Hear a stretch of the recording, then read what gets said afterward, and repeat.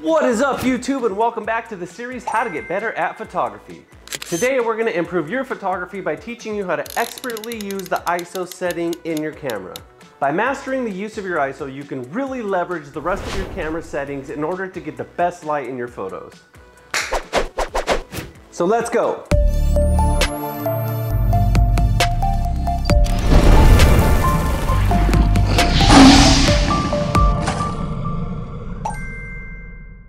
So first things first, let's answer the question, what is an ISO and how do we use it? Simply put, the ISO is a setting that controls your sensitivity on your camera's sensor. So the lower your ISO setting, it'll decrease the amount of light your camera picks up. The higher the ISO setting will increase the amount of light your camera picks up. If you've ever really messed with this setting, then you know this. Ramping up your ISO way too much in a dark environment will actually create a ton of noise in your photos and ruin them. If you really want to know how this works or why this happens, I recommend just Google searching ISO stuff and you can really find the science behind why this is happening. But in this video, we're just going to focus on what we can do to best utilize it in our photography. So let me tell you something that's actually very important when it comes to ISO. High ISO settings does not automatically mean noise in your photo. Let me say that again. High ISO settings does not automatically mean noise in your photo.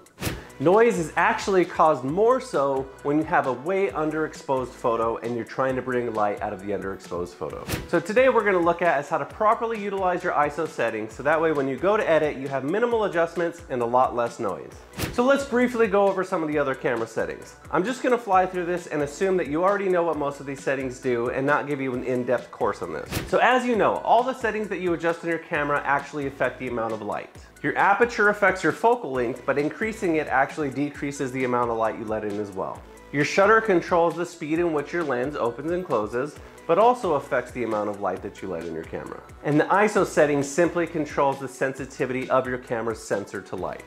And basically that's photography in a nutshell. You're always trying to balance the right settings with the right light to get the perfect photo. So when we look at ISO settings, let's break it down into 3 common types of photographs that a lot of people take. Number 1, shooting a subject that's completely still that you may need a deeper aperture for. A good example of this is something like real estate photography or landscapes. Number 2, shooting a subject that's somewhat still that you can lower the aperture on. Something like portraits or even some wildlife. And number 3, shooting a fast-moving subject, something like sports, action, or even some fast-moving wildlife. Number 1, shooting a still subject that needs a deep aperture. This requires the least amount of ISO. Because your subject is still, you can really lower the shutter speed to compensate for your higher aperture. Using a tripod and a slower shutter speed will allow you to let as much light in as you need to create your picture. With this type of photo, I recommend using 100 to 400 ISO. Number 2, shooting something that's somewhat slow that you can use a low aperture in. Because we've already dialed our aperture back, we're already letting in more light. But because the subject isn't perfectly still, we still need to have a moderate shutter speed. Maybe even a little bit higher if we're shooting by hand and not using a tripod. For this application, we can increase the ISO to help correct any of the light that we're sacrificing by raising the shutter speed. Assuming that the scene is decently lit and not at night, we can add a little bit more ISO to get the perfect settings. I recommend 400 to about 3200 ISO to get that photo within the right range. Number 3, shooting a fast-moving subject. This is where you can really maximize your ISO to your advantage. If you happen to be lucky enough to afford an amazing telephoto lens that has a super low aperture, like this lens that's over $20,000, then you are already at an advantage and you should have no problems getting the right shot. However, if you're like me and you can't afford those $20,000 lenses, then you already know the struggles of trying to get the perfect light in these types of shots. Most of the cheaper lenses have aperture sizes that only allow you to go as low as 8 to 16, depending on your zoom. Then guess what? Because you're shooting a fast-moving object, you have to ramp the shutter speed way up to get the action to stop and be clear. So when you're shooting something like this, I highly recommend that you try out some higher ISO settings. 3000 all the way up to the maximum amount your camera has. Again, this is assuming that you're shooting in a well-lit environment during the daytime. If you're talking about shooting these type of shots at night or early morning or late in the evening, then we're talking about a whole different video.